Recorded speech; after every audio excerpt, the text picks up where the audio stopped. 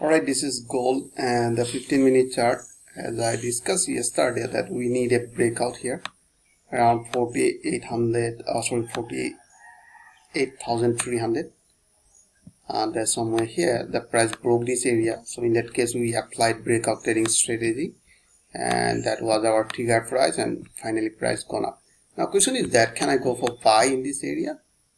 No, we can't enter because it is a probability to retrace again. So in that case, let me show you where is our entry point. So I'm gonna connect most recent point, swing point, somewhere here. Price hit and reverse, so act as a resistance. Now it's forming as a support. There's a probability to retrace again to this level. So once they retrace, so we are looking for buy after forming a buy signal. Alright, like at that time we are applying many indicator like candlestick pattern or other XYZ. Alright, so I hope you enjoyed this video. If you like this video, please like and subscribe, and thanks for watching.